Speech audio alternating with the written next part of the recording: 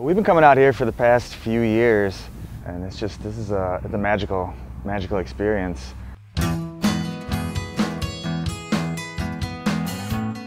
This trip to Yakima is one of the most important trips that I can make during the year. It puts us at an advantage for us to be able to select the ones that are exactly what we're looking for. It's going to keep our beer consistent, it's going to keep it tasting how we like it.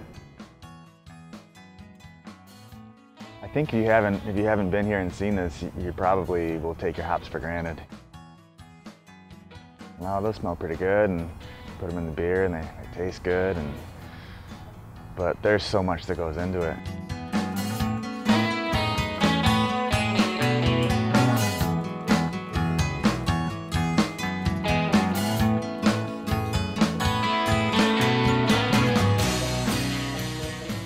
We flew into Seattle and rented a car and drove to Yakima.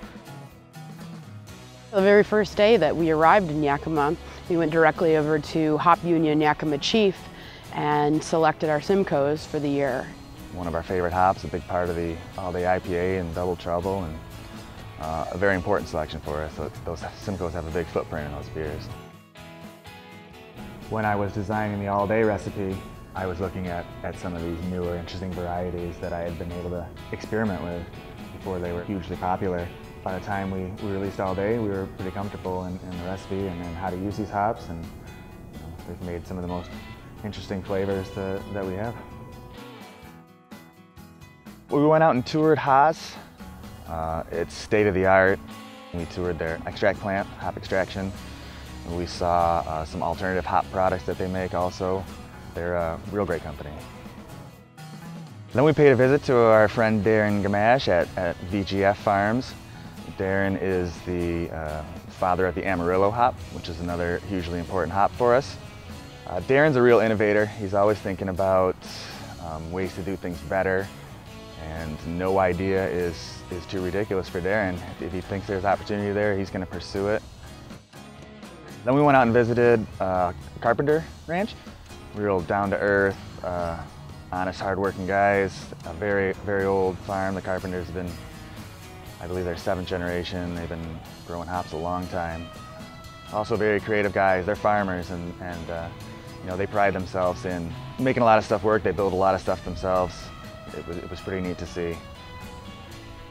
Then we went out and visited the Segal Ranch. We get a lot of our Centennial and Cascade, and they grow a couple other varieties for us, but you know, they're smaller and they only take on really a handful of customers, so we're pretty fortunate.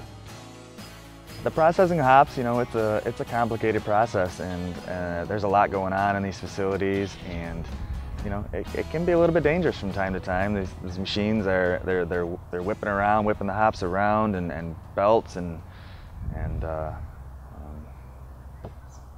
sometimes you get hit with some hops in the face. And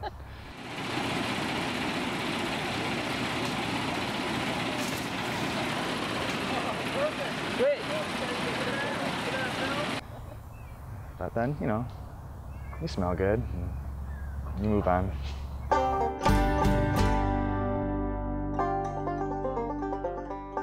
They prepare a nice little barbecue picnic lunch for us while we were out there, and sitting there eating this lunch, you know, amongst the hop farm was a real memorable experience.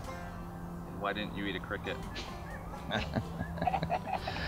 I'm scared to eat crickets, I admit.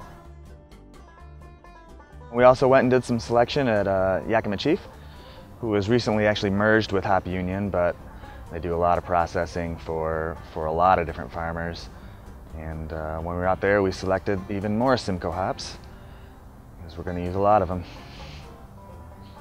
We went to CLS Farms and hung out with Eric, and he showed us brewer cuts first of the Centennials and the Willamettes we'll be getting. Then he took us into some of those hop fields and showed us how his Chinooks are doing, and it was absolutely gorgeous and smelled fantastic. It's really surreal, actually, being a brewer and standing in the middle of the hop field and looking around you and being completely surrounded by this fantastic plant. We also hit Roy Farms, which is the largest hop grower out here.